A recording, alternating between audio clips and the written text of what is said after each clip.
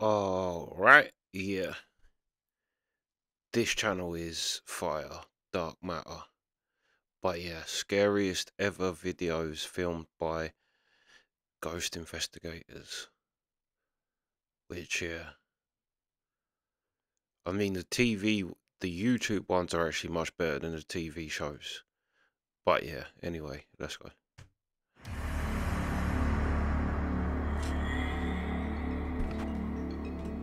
According to paranormal researchers, some of the most haunted places in the world reside in America.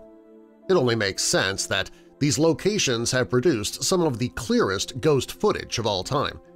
So, from the ghosts of Gettysburg to the spirits of Waverly Hills Sanatorium, join us.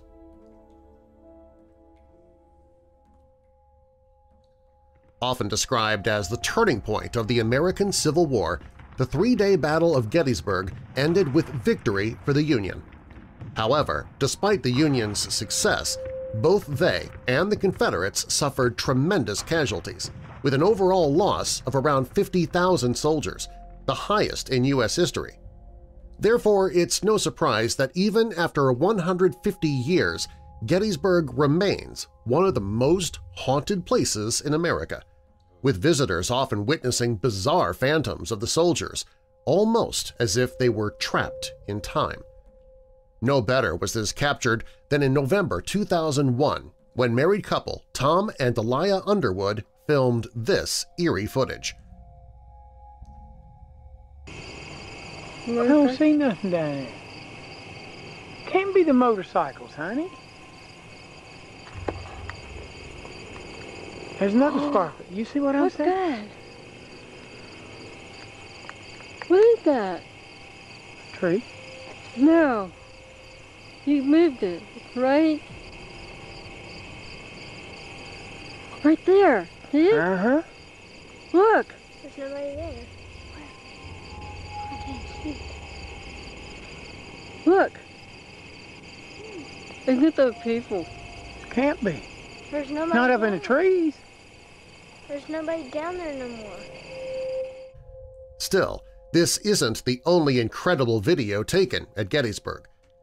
I heard this mate he said he's got a house, or he's now owned a house, and the house is still the same house that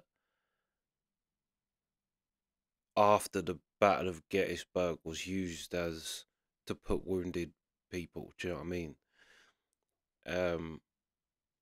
And he's like, if you ain't a believer, stay on that property and it will make you one. He's like, the first thing we heard was when I think he was younger, and now I think he owns it now. Like he got it from his parents, I guess. But when they was younger, he's like, you clearly heard horses run up to the back door where the kitchen was, the door open, and as if there was boots shuffling around in the kitchen. He's like, and then everybody got up because they all thought that someone was breaking in, and then there was no one there. But he was like, you have also, he said this matey, he'd sold on that property. There was like a little, like a trailer, like a trailer home, and when he got the property, he rented that out, and the dad was the one renting it for his son. And he's like, I said to the dad, it's haunted. He's like, and the dad went, don't tell my son that because he won't move in. And he's like, so I didn't tell him.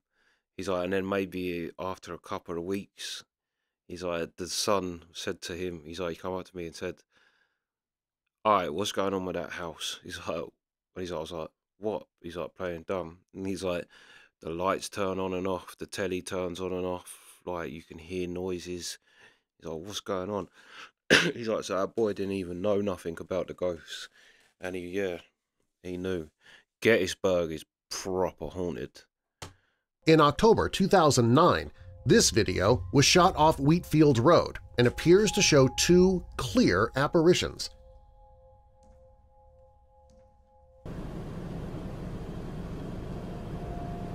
Holy crap. Down by the canyon, you see that? Oh, what is that? Wait, oh my God. Is it? No way. What is that? I have no friggin' idea. Did you get that on the camera? It's recording. Oh my gosh, did you see that? That was pretty crazy. Opened in 1910 to accommodate around 50 tuberculosis patients, the Waverly Hills Sanatorium in Louisville, Kentucky soon fell to drastic overcrowding. Concurrent to this, doctors turned to more and more desperate cures, trying experimental treatments such as removing rib and muscle tissue to give the lungs more space to expand.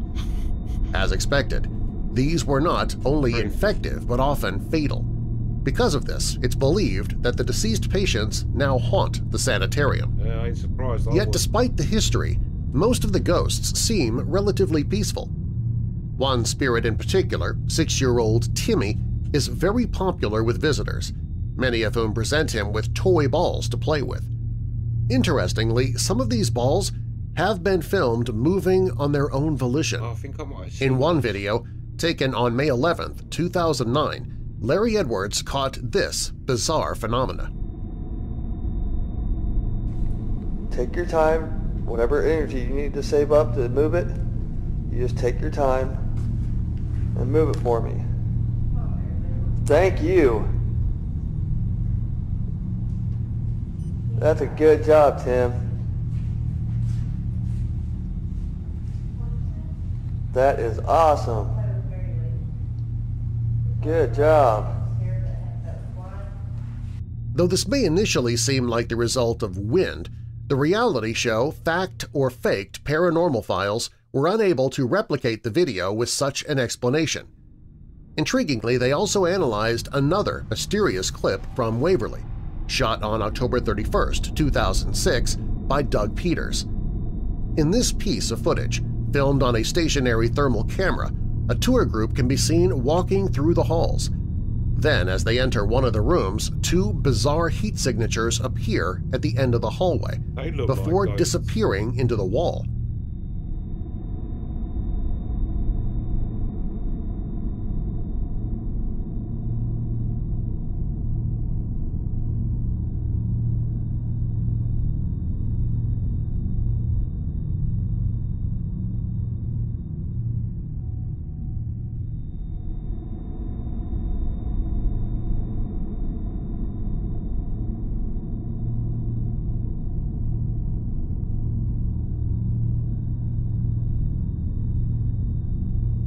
Once more, skeptical suggestions such as misidentification or a mobile heater were quickly ruled out.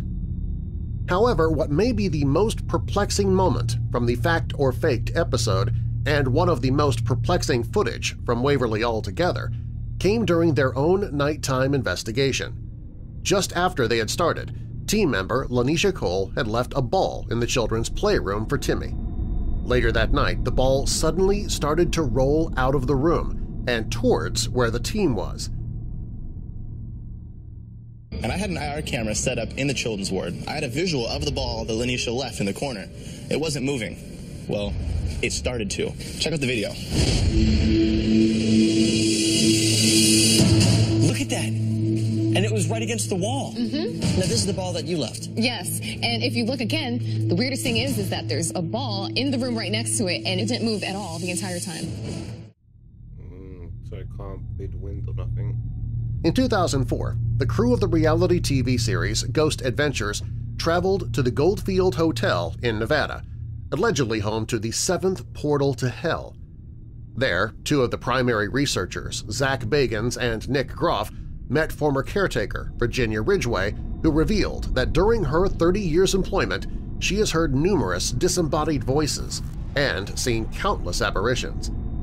As to what caused such intense activity, it's believed that multimillionaire George Wingfield, a violent thug and murderer, still haunts the building. Supposedly, after getting a prostitute called Elizabeth pregnant, he kept her chained up to a radiator until the baby was born. George had then killed the baby and starved Elizabeth to death. Armed with this knowledge, Zach and Nick started to explore the hotel. Eerily, soon into their investigation, the pair heard a number of unexplained noises and followed them into the basement, the alleged location for the portal to hell. This is what happened next.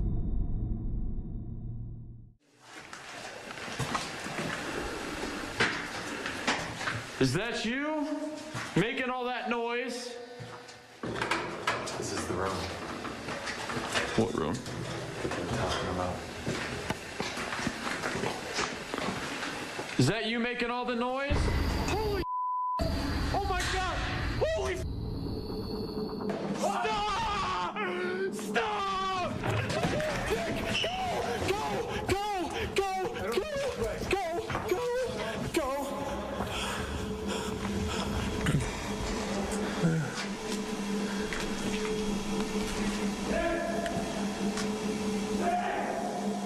He definitely shit a brick.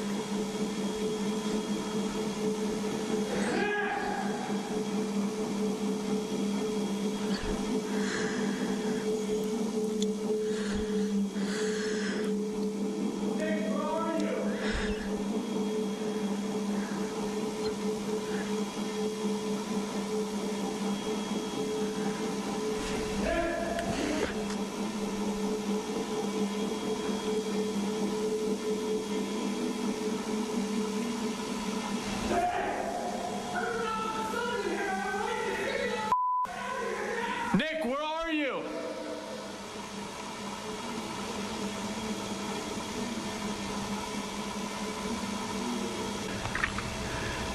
Hey, Nick! In a later analysis of the video, it was determined the brick had been thrown into the air rather than pulled in a straight line, discounting the theory it was moved by a fishing line. Because of this, as well as the sheer terror in Zach and Nick's voices, the clip is considered the best footage ever caught by paranormal investigators. They definitely were scared. In 1992, Deborah and Tony Pickman moved into their new house at Atchison, Kansas. According to the couple, the initial arrival had been fine, but after the birth of their infant daughter, they'd captured weird, mist-like anomalies on film. Perplexed, Deborah contacted psychic Barbara Connor, who believed the mist was a physical manifestation of a spirit called Sally, a young girl who had died in the house. Oddly, records show that a Sally did die there in 1905, yet whether her spirit was haunting the couple or instead a demon using her appearance has long been debated. Potentially, pointing towards the latter, Tony suddenly started to be scratched by an unseen force. At this point, the couple contacted the paranormal documentary series Sightings. Their case would go on to become the most famous in the show's history. On the Sightings crew's first day of taping, they were interviewing Deborah when Tony was scratched off camera. Later that same day, in an interview with Tony himself, he started to feel incredibly cold, and whilst his hands were visible near his side, scratch marks abruptly formed on his stomach. It's just, I can't explain the cold. It freezes your bones, everything. And as I looked towards my arm, I had 4 scratches that were bleeding as I looked at them. And it's really frightening. Yeah.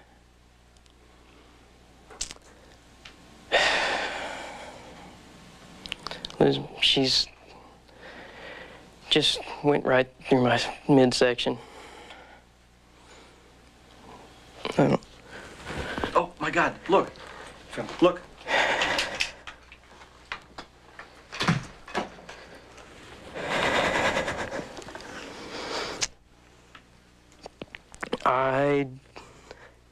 Oh, look, they're forming. Can't come up with an explanation why she does Look, this. it's forming right there. She tends to do this to me because I upset her sometimes. And she wants to be noticed, I think, today. Further, in perhaps the crew's best footage, these marks then transformed into a thick welt, the process of which was all recorded. Sally, can you see through it? Is it working? Yeah. And And go up. Top. Very slowly, yeah. Look, one's starting to bleed. There's a whole new... You getting a new one? Oh, look at that. Look at that. Oh, look at that. Oh, my God. It actually I knew just... she was around. It's this nice dark one where it's bleeding. So look at that. Look at that. It's standing on down. There it is. Look at it. We trained our cameras on Jeff's torso for 9 minutes, the entire duration of the bizarre event. What first appeared as scratches eventually grew into long, thick, bleeding welts. No one had a logical explanation. I've been scratched, to be honest with you. It just simply appeared. You lifted your shirt, the same scratches were there. You put this to your stomach, and all of a sudden blood started to ooze out. And this is like the most profound thing I've ever seen in all parapsychology. I've seen and felt a few things myself, but it could be suggestion. But this is not suggestion at all. This is fact, and you have it on tape. For the next year, after capturing this unusual phenomena, the sightings crew often returned to the house, documenting more and more scratches or welts, even whilst Tony was filmed and watched by crew members. However, both the phenomena and the intense media coverage eventually became too much for the couple, and they left in 1994. So does this prove the so-called Sally case was merely a hoax or the product of a very real demon? So that was the 4 scariest videos from America's most haunted location. Yeah, I don't know if that is... There's a woman who bought that house because it's haunted. And yeah, she like... I'm sure... I don't know if it is that house now, but it is the same story. A little girl died. I can't remember as well. It's like...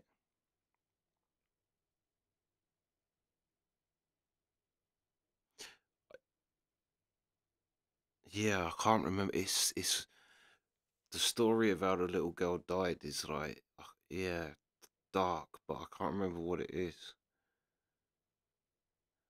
But it might not be the same house. But yeah, that was pretty crazy how the scratches. Yeah. That was pretty crazy. But yeah, Dark Matter is a good channel. Go and subscribe if you like this stuff, because yeah, this is a great channel. This is one of the best scary channels I've found. Probably since Nukes and Top 5s. But anyway, yeah, that's the reactions.